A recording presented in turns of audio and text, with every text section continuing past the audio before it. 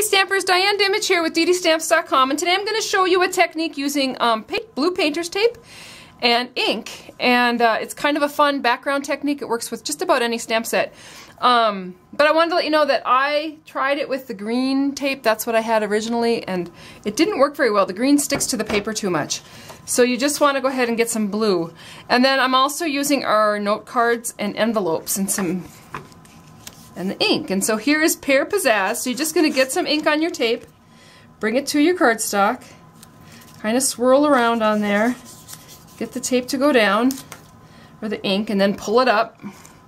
And every time you do this, it's going to look totally different. You'll never have two cards that look the same. And you do that, and pull it up. And then I'm coming in with Crisp Cantaloupe as my top layer, and pull that up. And then I'm going to ink up the Lovely as a Tree in the Early Espresso right over the top of that whole thing. And then I'm going to come in with a Thanksgiving saying very truly grateful. And there you have it. A very quick note card, easy to do, it looks great, and you get, like I said, no two cards look the same. So enjoy that technique, have a lot of fun with it. I'd love to see some of your creations.